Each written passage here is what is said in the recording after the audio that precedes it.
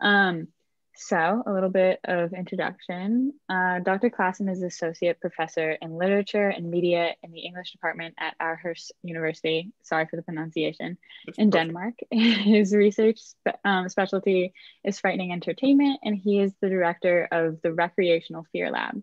His most recent book is Why Horror Seduces, and he is currently finishing a new book on the psychology of horror movies. And then our other speaker today is Coltan Scrivner. He's a PhD student in the Department of Comparative Human Development and a fellow at the Institute for Mind and Biology at the University of Chicago. His research specializes in the psychology of morbid curiosity. So I'm just going to let you guys get started. And if anyone has questions, feel free to message Maddie or and we can kind of start to make a list of those. So are we going to do questions at the end of the talk? At the end, yeah, exactly. Okay, cool. Okay, awesome. So what Colton and I arranged was that I would go first. So I'll spend about 20 minutes saying a little bit about horror and some of my work on horror. And then Colton will take over and he will take us deep into the darkest recesses of the machine room of the psychology of horror. So that's the plan. If my sound is less than perfect, please let me know. I stole my son's gamer headset. But let's see how it goes. So I'm just gonna try to share on my screen. I should be a pro at this by now, but I'm kind of old, so I think I'm excused.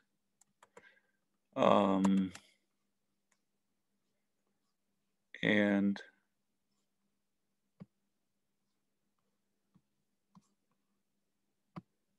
okay, you see a slide that says why we watch? Yeah, okay. Yes. Okay. So I'm not really gonna introduce myself because Beckett just did.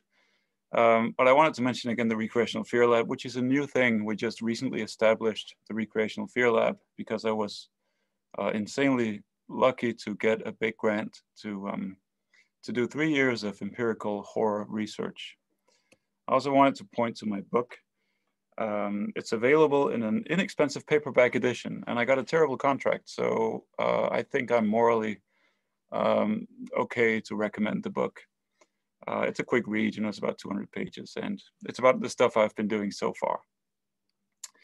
But the first thing I really wanted to do was to show you a film clip. It's a trailer. It's not insanely creepy, but take a look at it.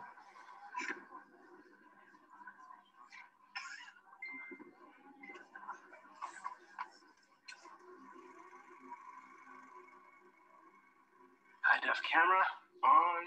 My girlfriend Katie, she thinks there's something in the house. I don't know. You believe me, right? I think we're gonna have a very interesting time capturing whether paranormal phenomena is occurring or is not occurring. Windows are locked, doors are locked, alarm is on. Hearing a weird sound. Something's here. I feel it breathing on me. There's footsteps in, but there's no footsteps out. Oh, God. Oh, my God. If you do try to play games with it, that's inviting it in.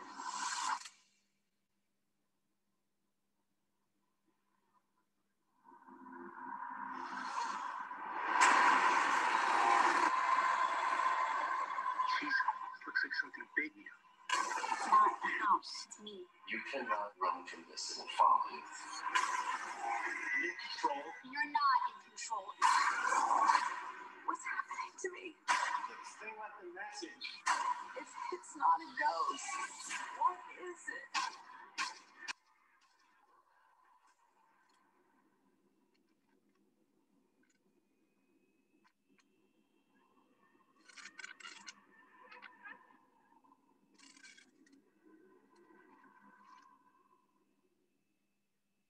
Okay, so obviously that was the trailer for Paranormal Activity, which I think probably many of you have seen it already. It quickly rose to prominence, partly because it is extremely cheaply made and made a lot of money for the production company, Blumhouse, which is now a major player on the horror field. But what is interesting about this trailer, I think, is that it doesn't really tell you what the movie is about. it is at least equally focused on the response of this test audience. So normally we expect a theatrical trailer to give us some, usually too much actually, too much plot, too much information about what a film is going to be about. But we only learned that this is about a couple of young people and some kind of malign presence in their home.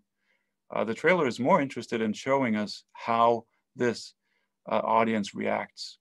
And that brings us close to something that is called the paradox of horror. Because why is it that somebody thinks that telling people how bad this particular film is going to make them feel is a viable marketing strategy? I mean, you saw the little snippets from reviews, genuinely terrifying, and people were physically shaken. I mean, who in their right mind pays money to be genuinely terrified and physically shaken? That right there is the paradox of horror. The fact that it's weird that so many people are willing to pay to be frightened by entertainment. But at this point, you might be thinking, how many people actually seek out horror movies or Stephen King novels or horror video games or go to haunted houses? Isn't it like a niche phenomenon? That turns out not to be the case. So along with a couple of colleagues, including a personality psychologist and a media scholar, I did a study a few years back where we asked more than 1,000 Americans about their relationship to horror. And so if you ask people, do you like horror media? More than half, about 55% say, yes, I like the scary stuff. 17% are kind of on the fence. And the remaining 28% say, no, I don't like that stuff. So it's not a tiny subset of the population that likes horror. It's actually most people who claim to enjoy frightening media, suggesting that the paradox is real. There is something here that we need to understand. It's a widespread phenomenon. The scientifically intriguing fascination with scary stories that so many of us feel. Another misunderstanding that I often come across is that horror is a predominantly male genre, that it's mainly guys who like horror movies. But we also looked at that in our study, and it turns out there are systematic and predictable gender differences, but they're not very big. So what you see on my graph here is a comparison of males and females in response to different items, including, do you like horror? And we see males as well as females respond fairly positively. Frequency of horror use, males use horror media slightly more often than females, but not very much so. And also males tend to prefer horror movies that are slightly more frightening than females do, but it's not a huge difference. The biggest difference, which points in the opposite direction, is that females say that they're more easily scared of horror, which could mean that women tend to respond more strongly to frightening entertainment, or that they're more willing to admit when they're frightened by a movie. Or it could be a combination, you know, a combination of biology and socialization. So horror entertainment, it's paradoxical. It's a genre that takes its name from an emotion, a compound emotion. Horror itself, you know, is a mixture of maybe fear and disgust or fear and dread. It's a genre that is very often marketed on its ability to instill those emotions in the audience. It's a genre that appeals to most people and to males as well as females. But it's not only about the negative emotions. It's not only about the fear and the disgust and the anxiety and the dread. If you look at this graph, which I admit is sort of messy, what you see is the emotions an individual expects to experience when they're watching a horror movie, depending on whether they enjoy horror or not. So all the way to the right, where it says strongly agree, those are horror fans. And all the way to the left, where it says strongly disagree, those are non-fans.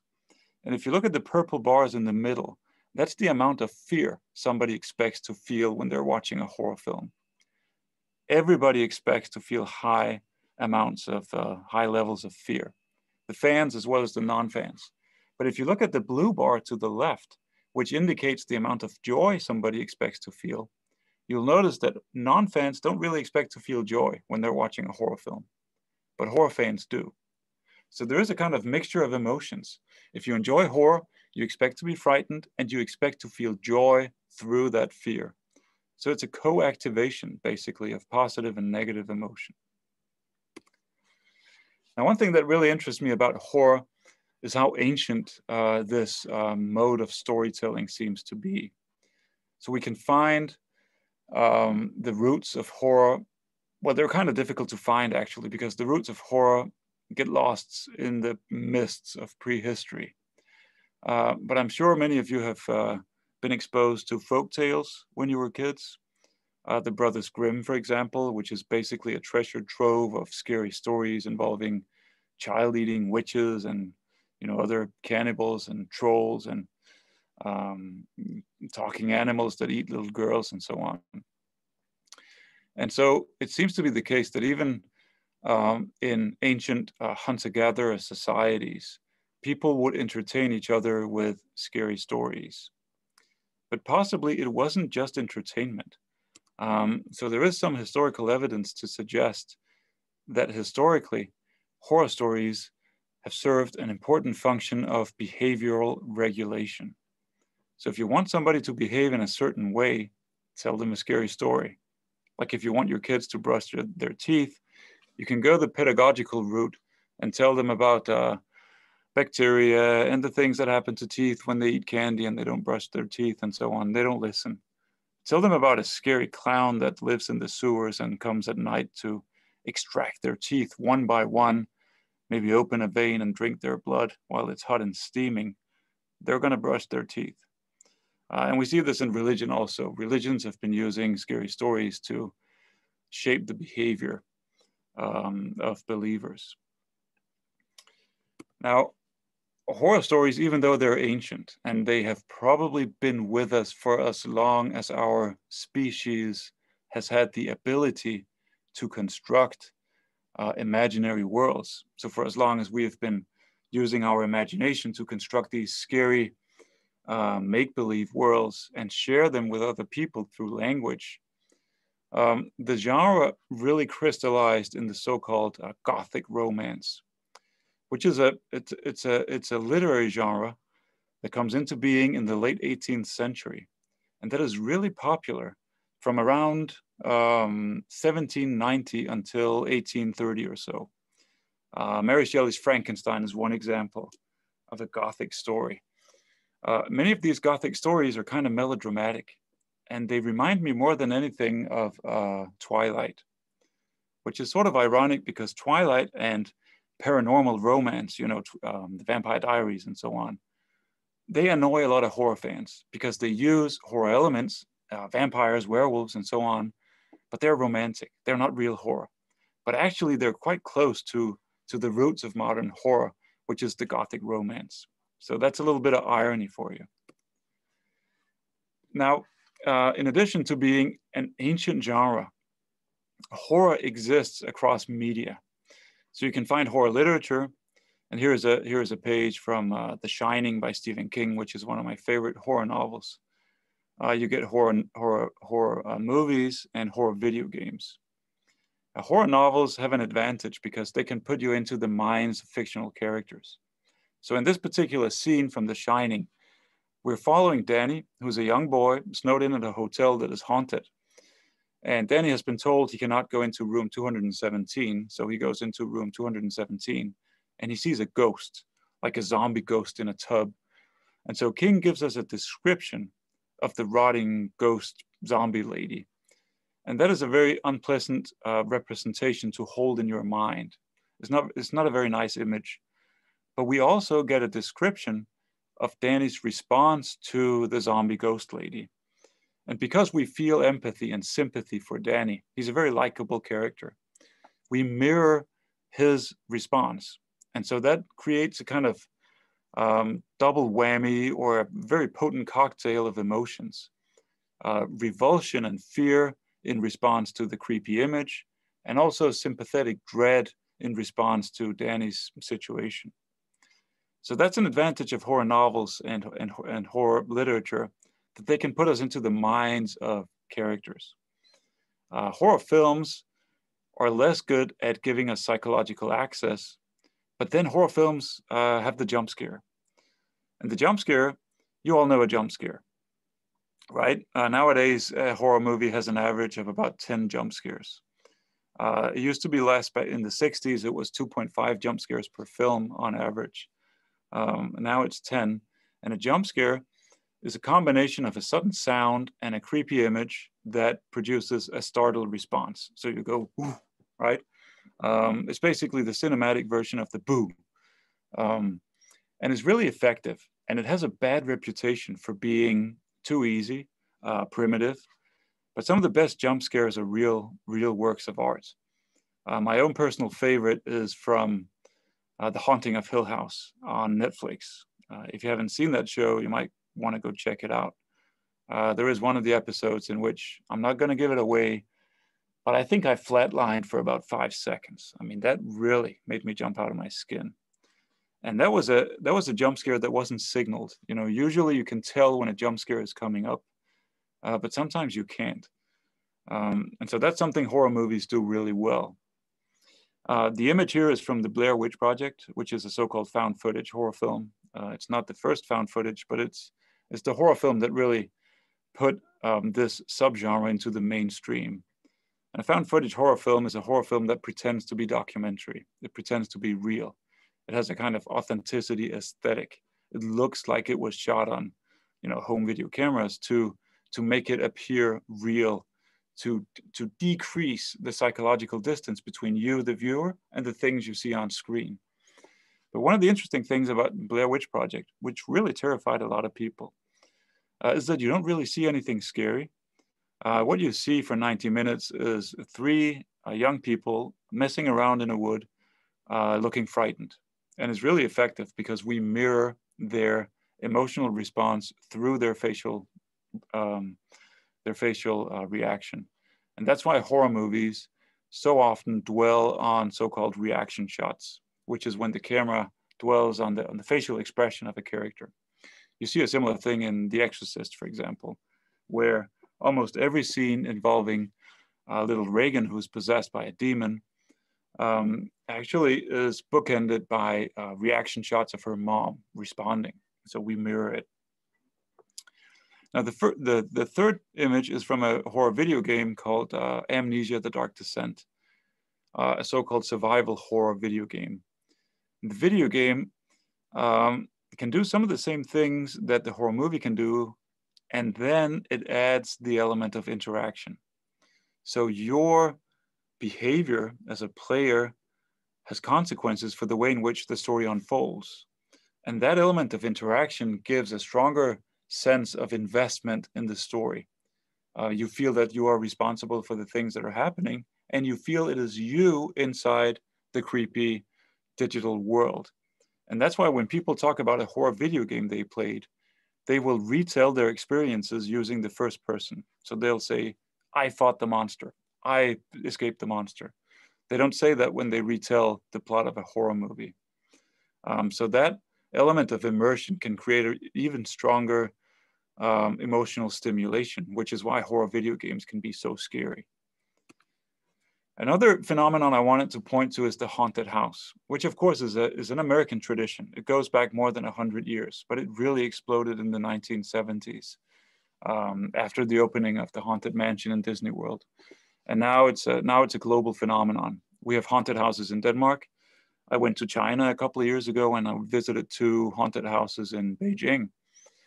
And the haunted house is cool because it puts you in the shoe, you become the protagonist in an empirical physical world that is full of cues of danger. So these are visitors in a haunted house who respond very strongly to this guy, a big guy with a pig's mask and a chainsaw who comes running at them from a dark place. And so haunted houses can also have scare actors really breach your zone of intimacy, get way too close to you. They can play on all the senses, including the sense of smell, which a horror movie or literature or video game cannot do. People respond powerfully. So these are a couple of guests in this Danish haunted house. Even people like this guy, you know, a guy I would not want to meet in a dark alley.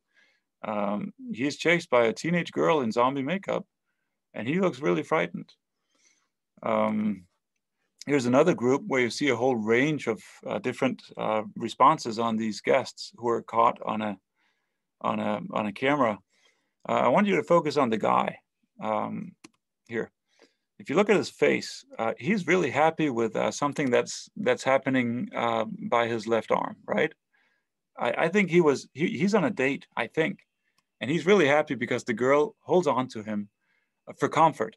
It's called the snuggle effect. You know, it's something we fairly often see with horror media, that people use it as date entertainment because it brings people closer. Literally, it generates arousal, physiological arousal, which sometimes translates into mutual attraction.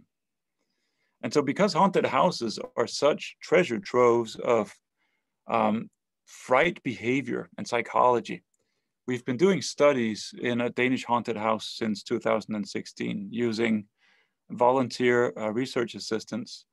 Coltan has been involved in several of the studies, and these other of my two good colleagues, Uffe in the top and Mark at the bottom, have also been involved.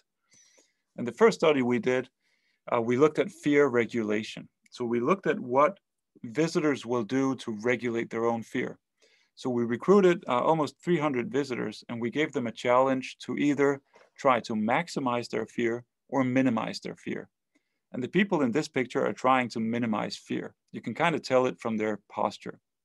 And these people are trying to maximize fear, and it looks like it's working. And so we looked at how much fear people felt in these two groups, not these particular groups, but the larger categories. And it turns out that people who try to maximize fear feel significantly more fear than those who try to minimize it. It is not possible to switch off the fear. You can't do that. And that's because the fear system is relatively encapsulated. It's inaccessible to rational cognitive control, but you can moderate it. You can turn it down a notch. But when we look at satisfaction, it turns out that people in both groups thought it was really funny, which suggests to us that there are two different kinds of horror fans: adrenaline junkies who seek out horror for maximum stimulation, and white knucklers who see horror as a kind of challenge in keeping their own fear at a tolerable level. So for a white knuckler, a horror movie is a challenge in making it through with your mental health intact, basically. And they like that, they enjoy that. So we did a second study involving more research assistants and an assault on my lab coat, where we looked at the relationship between fear and enjoyment. And we found that there is a sweet spot where people experience just the right amount of fear and they find it really pleasurable. Too much fear is overwhelming. Too little fear is boring. So you want just the sweet spot. And that's something we could measure using heart rate monitors and behavioral measures. So videos like this one, in which some of our research assistants come into a room, and then this creepy scare actor has a monologue, and the monologue has two functions. One function is to unsettle the guests because he says some really, really weird things. And the second function is to distract the guests because under the table behind the guests is a hidden zombie. And the zombie hiding inside that table is waiting for a cue for the scare actor with the monologue. So in a moment, the scare actor, he's gonna go over, he's gonna knock a metal thing onto the floor. That is the zombie's cue. And you want to look at the girl on the right. She gets a real fright, you know, she's holding her heart in a minute like that. And so we get this behavior from the surveillance cameras that we put inside the haunt. We get self-report from asking students. And we get the physiological data. So that's really cool. And that study is published, I think, probably on Monday. This year, we also did haunted house research, but we had to use a huge tent because of Corona and social distancing. And I think Coltan is going to tell you more about this particular study, which was a lot of fun. We were hoping to continue through the month of October, but the haunted house had to shut down because COVID-19 cases were spiking in Denmark, and so they pulled the plug. But that's what I wanted to say, and now I want to pass on the word to Coltan. Yeah, so I'm going to see if I can just share my screen straight from this.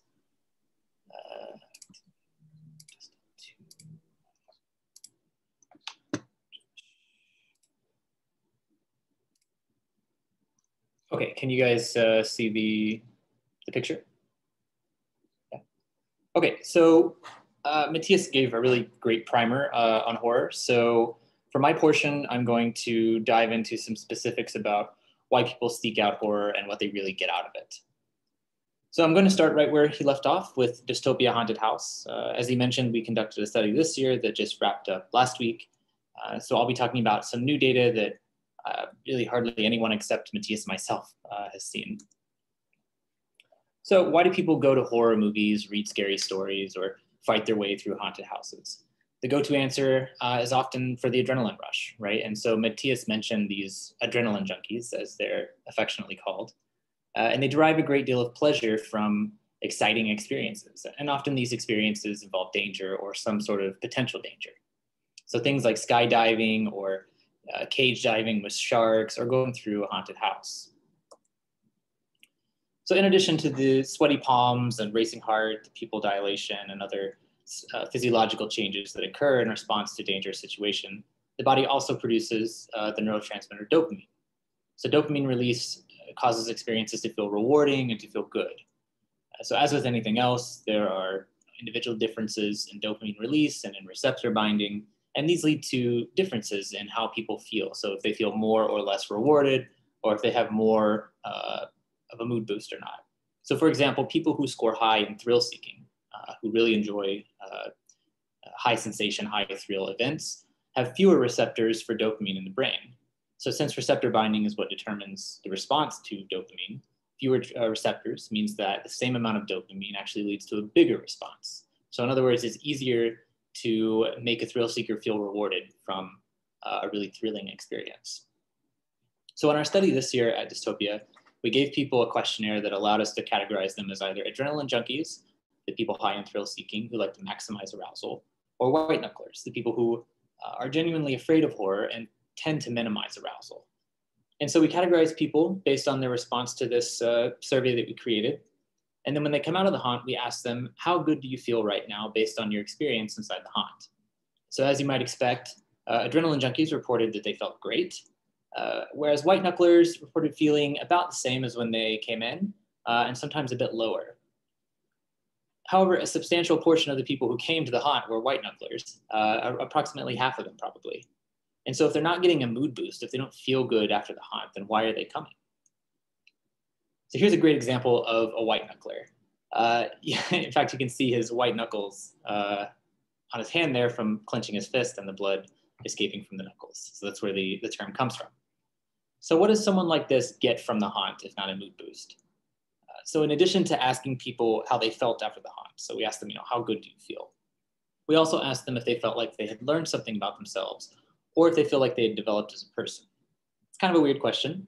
However, we did find that white knucklers, but not adrenaline junkies, reported that they felt like they learned something about themselves or that they developed as a person due to their experience inside the haunt.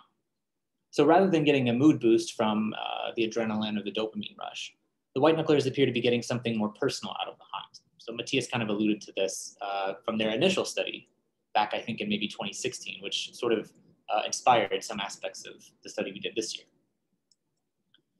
So here are some of the things that our white knucklers said when we asked them what they learned about themselves. So they would say things like, I learned that I can survive my worst nightmare, or that I listen to my gut when I'm under pressure, or that I can handle more than I thought I could, or that I'm good at handling stressful situations and thinking rationally during them, that I can be brave for others, or that I'm more scared of the unexpected than the expected. And some of them also mentioned their ability to immerse themselves and not feel like they're silly for sort of immersing in this, this interactive haunt, and that they're better at making decisions during these stressful situations. So this provides sort of the second story for why people like horror. The adrenaline junkies get the mood boost. The white knucklers get kind of a sense of accomplishment, like they've conquered their fears and they've learned something about themselves. So up until now, we've sort of been talking about what people get out of recreational fear right after it happens. So what's the proximate explanation, right? But why do people seek out frightening material in the first place? As Mathias mentioned, these stories are very old. Humans have been telling them for a long time, and basically every culture that we know of. So the most immediate reason why people do things would be, because it feels good. Or so why do people go to horror movies? Well, because they think it'll be fun, or they think it will be scary, or they think that it's a good way, it's a good date, right? Another approximate mechanism connected to the first is that the adrenaline or the dopamine rush promotes their approach to these kinds of things. But we should also be interested in what are called ultimate explanations. These are explanations for why some behavior exists in the first place. So the fact that humans do seek out fear is a bit of a paradox, like Mathias mentioned early on in his talk.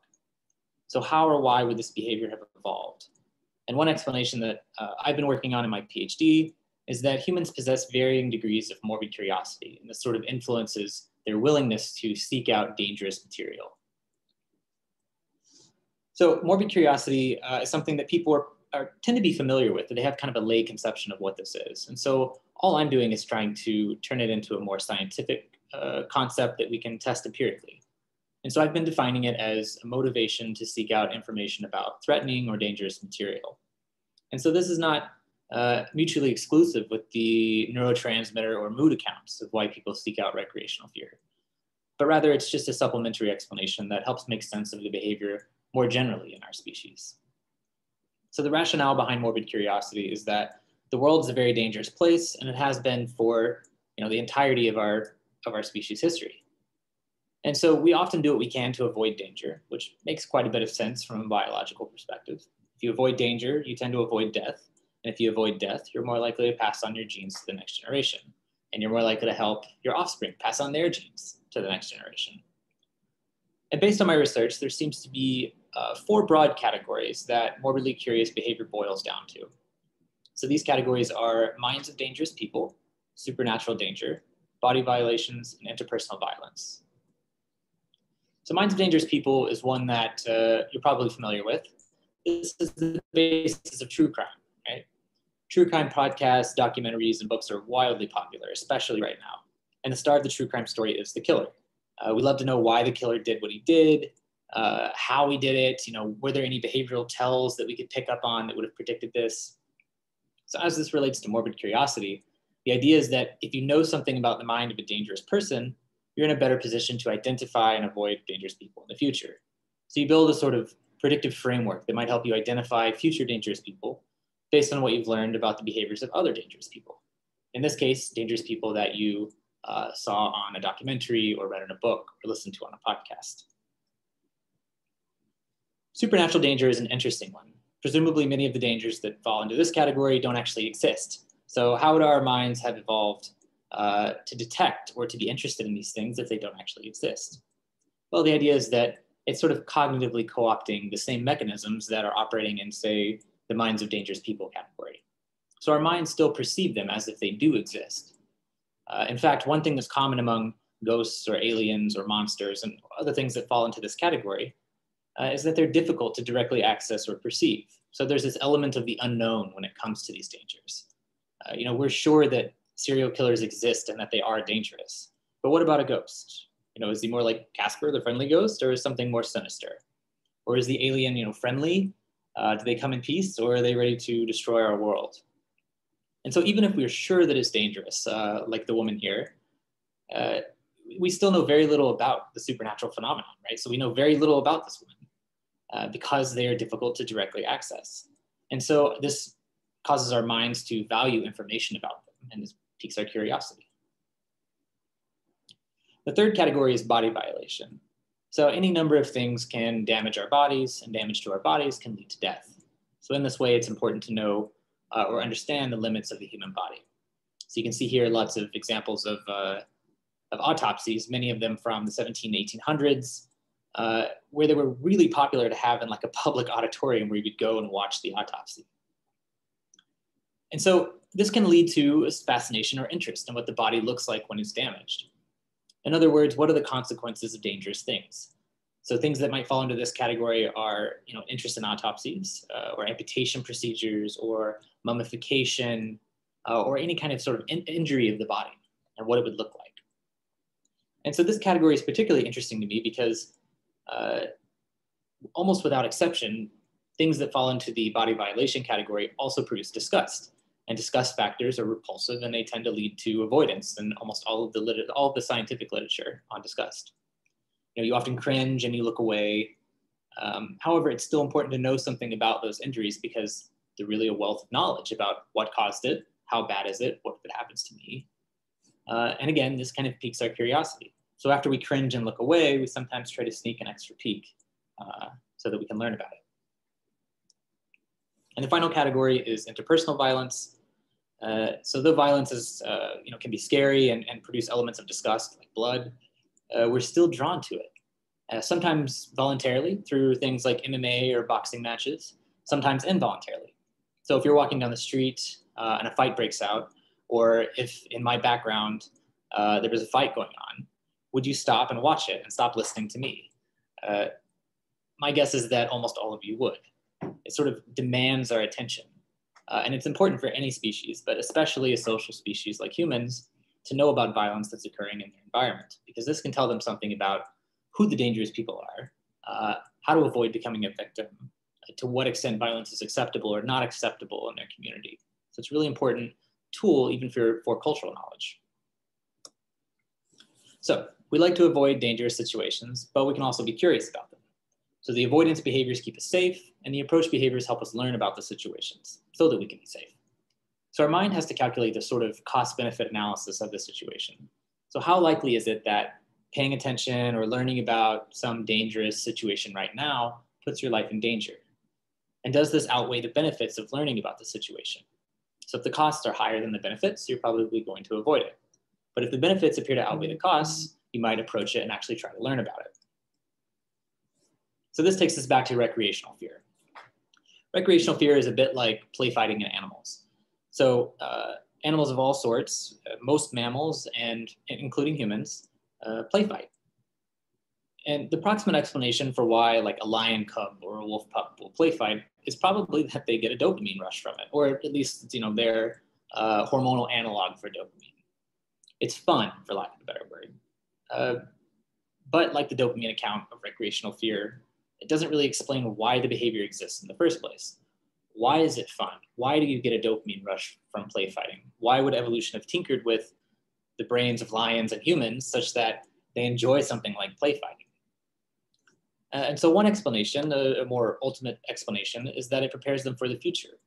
So play fighting allows juveniles of the species to practice motor skills and behavioral strategies that can serve them in the future. If this is a predator, this could be something like what the lion and wolf pups are doing here. You see the sort of adult analogs as well. And if it's a more of a prey species, then it could be something like chase, or in humans, tag.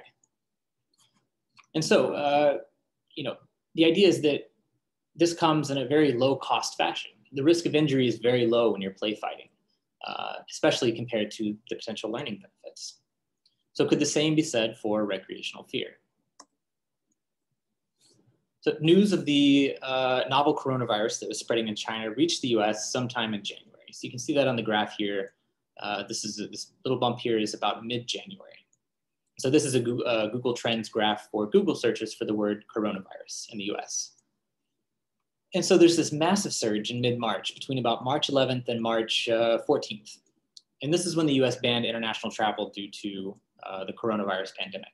So it makes sense that people were searching for coronavirus because this is the time in which coronavirus was becoming very salient for people, right? It was now impacting their lives because it was impacting their ability to travel.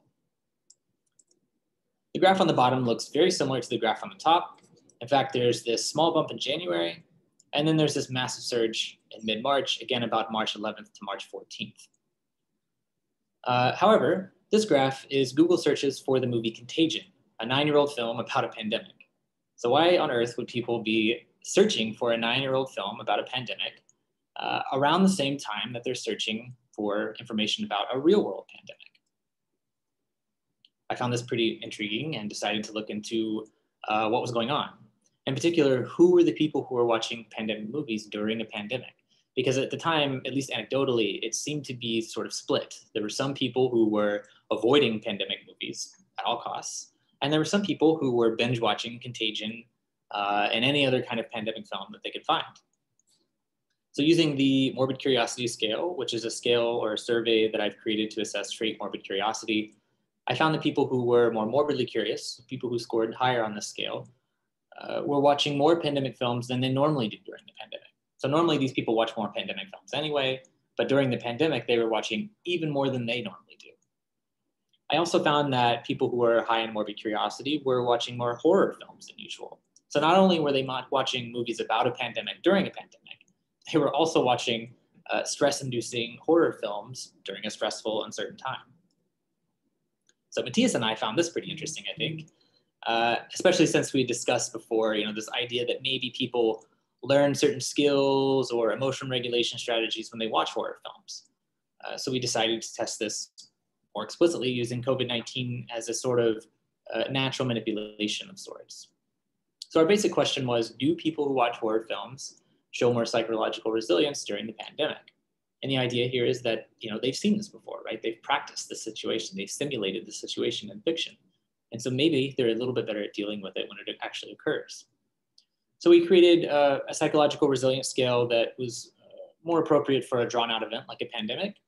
And then we surveyed people and asked them to complete this scale and tell us about how they were doing during the pandemic. Were they feeling anxious or depressed? Were they feeling irritable or losing sleep? Were they feeling like they were able to find interesting things to do in life during the pandemic? Did they feel prepared for the pandemic? And then we asked them to tell us about their movie and TV show genre preferences. So are they horror fans or romance fans or comedy fans? And then we also had them complete the morbid curiosity scale. And so we had 3 main findings from this study. So the first main finding was that horror fans did report less psychological distress during the pandemic. So this means that horror fans told us that they were feeling less anxious, less depressed, less irritable than people who were not horror fans. The second main finding was that people who were fans of prepper genres, so here prepper genres are a combination of being a fan of apocalyptic films, zombie films, and alien invasion films. And the reason that we combined these into the prepper genre were that these 3 subgenres of horror were all sort of centered around this idea that there's this catastrophic event, and now the world no longer operates like it normally does. So in some ways, very similar to a pandemic. Obviously a bit exaggerated in something like a zombie movie, but many of the general details are the same. So we combined these variables into the prepper genre, and we found that people who were fans of prepper genres, in addition to reporting less psychological distress, also felt like they were more prepared for the pandemic. So they would tell us that they knew what items to buy in preparation for coronavirus, or that the consequences didn't catch them by surprise. And the third main finding was that morbidly curious people reported more positive psychological resilience during the pandemic. So this means that people who were morbidly curious were able to find things that they enjoyed during the pandemic. They were able to sort of enjoy life even though life was stressful. And a lot of times this could come from, for example, finding the pandemic kind of interesting, right? This alleviates some of the distress that comes along with uncertain events like a pandemic. And so the basic idea there was that people had practiced these emotion regulation skills. They learned how to be anxious and overcome that because they'd watched a lot of horror films. And so when they were faced with something that was anxiety-inducing or produced a lot of uncertainty in the real world, they probably had the strategies to deal with that a bit better than people who didn't watch as many horror films. So where do we go from here? So Mathias and I have been working together on some new studies looking at how horror films might actually be helpful for people with certain mental health conditions like clinical anxiety or depression. And the idea here is that because horror demands attention, it forces you to focus on whatever threat is on the screen. So this can help somebody with, say, clinical anxiety shift whatever they're ruminating about in their life to focusing on a specific threat in the film. So this causes the feelings that are associated with the rumination, the feelings of anxiety, to sort of shift and now become associated with the monster on the screen. So when the movie ends, the threat is over and the feelings of anxiety can go away.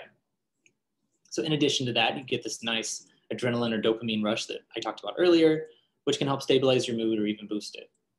And so while we don't have too much empirical evidence on this yet, it is something that many horror fans will often mention. So you'll find dozens of op-eds or Reddit threads like the ones on the screen of people talking about how they use horror to deal with a variety of mental health issues, from trauma to PTSD to depression. But the most commonly mentioned one is anxiety. So I think we're pretty much out of time. I'm right at 20 minutes, I think. So I want to make sure we have plenty of time for questions since we covered a lot of different material.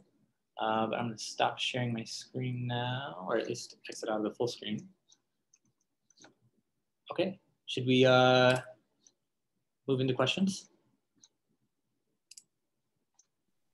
Yeah, that's perfect. If people have questions that they just want to say, feel free to like unmute yourself or raise your hand. But I can also start off with some of the ones sent in to me.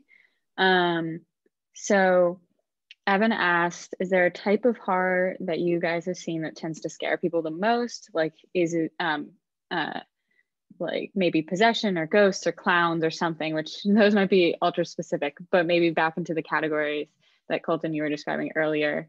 Did you guys find anything along those lines? Mathias, do you want to tackle that one first? You probably have more experience with that than I do. Yeah, but nothing like systematic. But when we ask people, what kind of horror do you prefer? Most people seem to say that they like psychological horror. And that comes from a very basic distinction between psychological and supernatural horror. Of course, you can break it down into ever more fine-grained categories. You can also do a typology of horror that matches very well with Coltan's 4 facets of morbid curiosity. But I also know that people who believe in the supernatural find supernatural horror movies more frightening than people who don't believe it, which is not very surprising. I mean, if you believe in ghosts, the concept of the ghost is going to be more psychologically close to you. It's going to be perceived as more plausible than if you don't believe in it. But I don't have any, a good solid answer to the question. Yeah, I think in some of the studies I've done, we've asked people things similar to this or measured fear levels, in response to maybe different genres or things. And it seems like it's pretty split. Like some people will say in their open-ended responses that they find something like true crime scarier because it can actually happen, right? Like they'll say things like, I'm not afraid of a ghost because I know that the ghost isn't going to kill me, but there are serial killers out there, right? So that scares me. And then I've had other people who will say the complete opposite, that the suspense and the unknown associated with supernatural stories really scares them. So I think that there's probably some systematic individual differences that we haven't found yet, but that seem to exist that cause people to be more afraid of either kind of the unknown or the things that could exist that they just need to identify, basically. This may be something we should look into at some point. I mean, and it ties into it's an argument I've had with my wife for 20 years now. We've been married 20 years because we have a basement that is ultra creepy, and the laundry machine is in the basement. And almost every night somebody has to go to the basement to switch off the laundry machine. And I don't want to go because of the ghosts. I don't believe in ghosts at all. I'm Danish. We're all atheists here. Except I kind of do when it's dark outside and I'm alone. So I don't want to go to the basement because of the ghosts. My wife does not want to go because of the psycho killer with the hockey mask and the axe. And so that is just one example from you could go together. 20 years and Mathias never considered the fact that they could go together to the basement. Is it really that simple? And here I've been talking about the snuggle effect, and this could even turn into a romantic basement trip. I'm going to try that tonight. Thank you very much. Can I ask you a follow-up question about what proportion of horror fans do you think genuinely believe in sort of supernatural elements? Do you think it's a lot higher than like the average population? Do you think my country? Yeah, I should be able to answer that because we looked into it in a study, but I don't remember. As far as I recall, that's not the case. Horror fans seem to be very kind of widely distributed. And I don't think horror fans are more likely to believe in the supernatural. Do you know, Colton? Well, I don't know for horror specifically, but for morbid curiosity, I have looked at this. So, you know, there are these different, there are different ways that people could be religious, for example. So people could be spiritual, where they don't really have a formalized religion, but they kind of believe in spirits and ghosts. They could be more traditionally religious, or they could be more agnostic or atheist, just kind of breaking them into three broad chunks. And what I do find is that people who are spiritual do tend to be more morbidly curious than people who are not.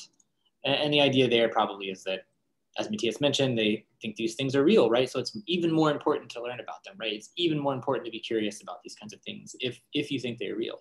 I don't know how that lays onto horror fandom specifically, but at least with sort of the motivations for why people seek out things like horror, it does seem to be the case that people who believe in the supernatural or believe in sort of spiritual things do tend to be a little bit more morbidly curious. It's not a huge effect, but it's a visible one, you know, if you were to graph it.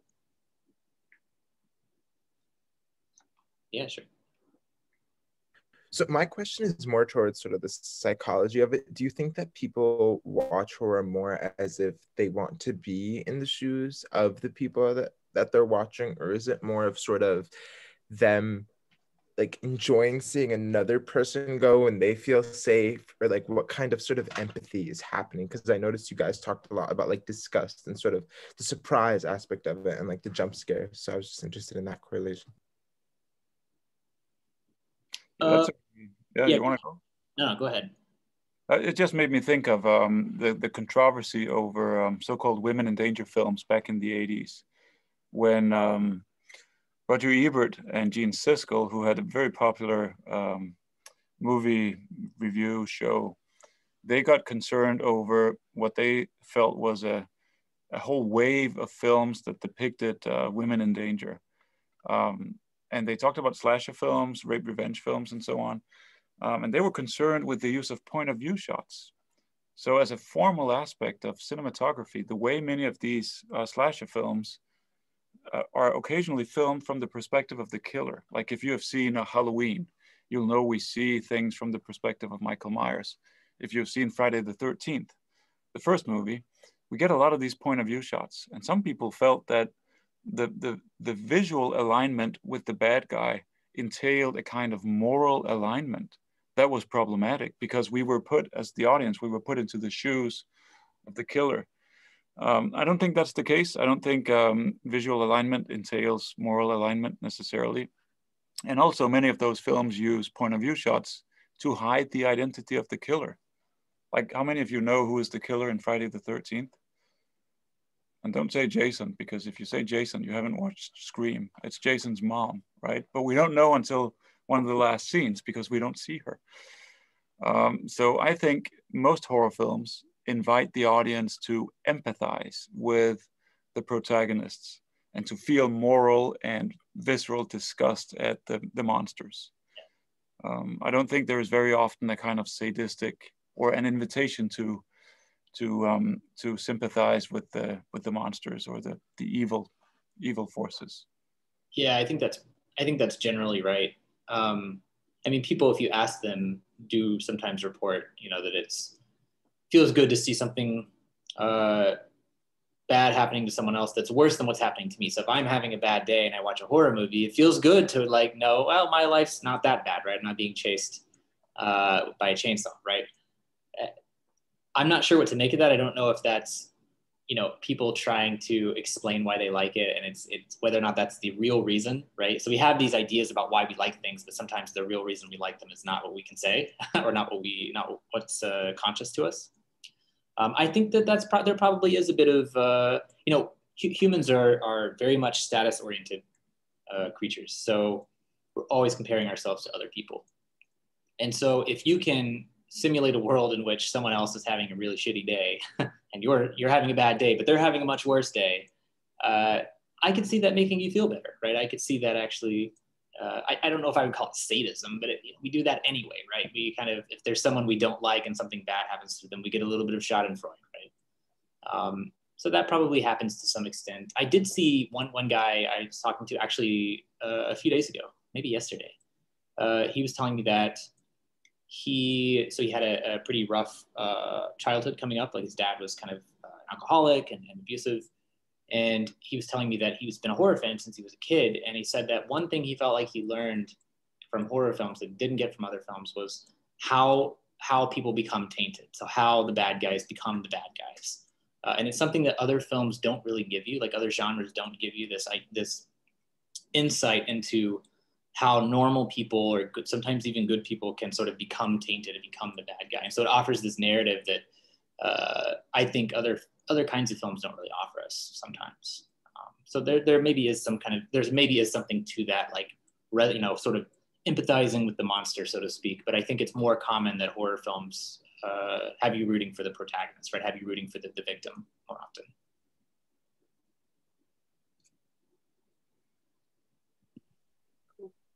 Sorry. This is kind of off of that note. To the sense of like, it can make us feel good to maybe see people in situations that are worse than ours.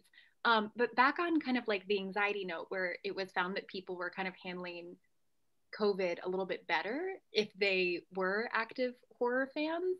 Like, this sounds so strange, but like, would a psychologist ever prescribe someone with like anxiety or a lot of fears around this time? Would they ever be like, you know what you really need to do is like watch some horror? Like, is that a prescriptive thing almost, where it can like make people in a weird way feel better? Or was it more just like kind of coincidental or correlative? I mean, it would definitely, our study design was not a randomized controlled clinical trial, right? It was correlational. But so I've been asked this a lot over the last month. Do you recommend people go watch horror movies to deal with COVID? And the answer is no, because I'm not a clinical psychologist and I'm not, I don't want to be responsible for some weird thing that happens, right? But there's a huge caveat to that, in that I actually have talked to once that paper was published, I had some clinical psychologists who emailed me and said that they have actually prescribed horror films to their patients with anxiety, which I find really interesting. And I've had people tell me that their psychologist or their psychiatrist did suggest that they try this. So I don't think it's a crazy idea. I think it sounds weird, but I don't think it's a crazy idea, right? It's not, especially if we can figure out why it seems to work. Because if you just Google horror films coping with anxiety or something like that, you'll get, like I said, just dozens and dozens of op-eds or Reddit threads or any kind of forums of people talking about how this does work for them. So there's a substantial portion of people for which this does work. It doesn't mean it would work for everyone or for every situation, but I think if we can figure out who it works for and why it works for them, then you can tailor, sort of clinical applications for that, right? Whether that's just go watch a horror movie or whether it's something a bit more, something a bit different, but is based on, the knowledge that we gain from that. So I would say my go-to answer for that has been, if you hate horror movies, no, don't do it, because that'll probably make you more anxious. But if you don't feel particularly strongly one way or another, or if you like them, it could be worth finding a movie that you think will scare you and try watching it, right? Try watching it with someone, if that's better, right? Because, the idea is not to find like the scariest movie you can find and watch that and horrify yourself into nightmares. That's not the idea. The idea is that you find something that's kind of on your boundary or on your limit. So one thing we found from The Haunt this year, when we asked people with anxiety, like people who had been diagnosed with clinical anxiety, we asked them, do you think that The Haunt helped you deal with this? And the people who said yes, we talked to them. And one of the most common things, I think in almost every interview, people said that it helped them learn their boundaries and helped them learn kind of to push their boundaries and to become okay with feeling like this. So I don't think that's a crazy suggestion, but I would not do the prescribing. Okay, I know it's getting pretty late in Denmark for you, but as like a final question to kind of wrap this up, I am very terrified of horror movies. And I was wondering if you both have any tips for starting to watch horror movies, because I do have interest, and it seems like you two would be the most equipped to give me some good suggestions for what I should do to start to enjoy them more. Matthias just wrote an entire book on this. Not yet published, but just wrote a whole book on it, and it's very good. So I will let him answer that. Thank you, Colton. Yeah, the book comes out next year. It's called A Very, Very Nervous Person's Guide to Horror Movies. And you would be my ideal reader. And so my suggestion would be, don't go to the movie theater. You don't want to watch a horror film in a movie theater, because a movie theater is designed for minimal distraction and maximum immersion. Watch it at home with the sound down, not totally off, but keep it low, with people you trust. Keep the lights on, again, to minimize immersion. Basically, you want to work against immersion. And another tip would be to remind yourself that it's just a movie. You want to treat it as an aesthetic artifact, as a construction. The thing about movies that are made according to the Hollywood paradigm, and that's movies all over the world, is that they're designed to be seamless. You're not supposed to notice patterns of editing. You're not supposed to notice camera movement. You're supposed to be sucked in and to respond very strongly to what is happening in the world of the film. But you can work against that through conscious effort. So if you start paying attention to the sound, for example, ask yourself, is the sound I'm hearing from the movie right now, is it diegetic or non-diegetic sound? Diegetic means it's sound that the characters in the film can hear. Non-diegetic is mood music, for example. So try to listen to sound. What kind of sound is being used? What is it being used for? Is it to unsettle you, distract you, put you in a certain mood? Pay attention to camera movement, the way the movie is framed. Like if there is a character in one side of the frame and there is nothing in the other side of the frame, something is going to come into the other side of the frame. So use those kinds of strategies that will help you make it through in one piece, and then see if it was a good experience. And it might even bring you and your co-watchers closer together. That's something else we are interested in these haunted house studies, is bonding effects of horror movies. And then the final piece of advice is you shoot me an email once the experiment is over. I would be very curious to hear how it went. Amazing. And then Fia just put in the chat, if you all have any recommendations for horror movies to watch this Halloween, that would be really appreciated. But thank you both so much for making time to do this. It's been really fun, and I've definitely learned a lot. And yeah, we can end this here, but thank you. Yeah, thank you. It was really fun. It was fun. Thank you. Yeah, thank you very much. This is great. Thank you. Thank you so much. Thank you. Thank you very much.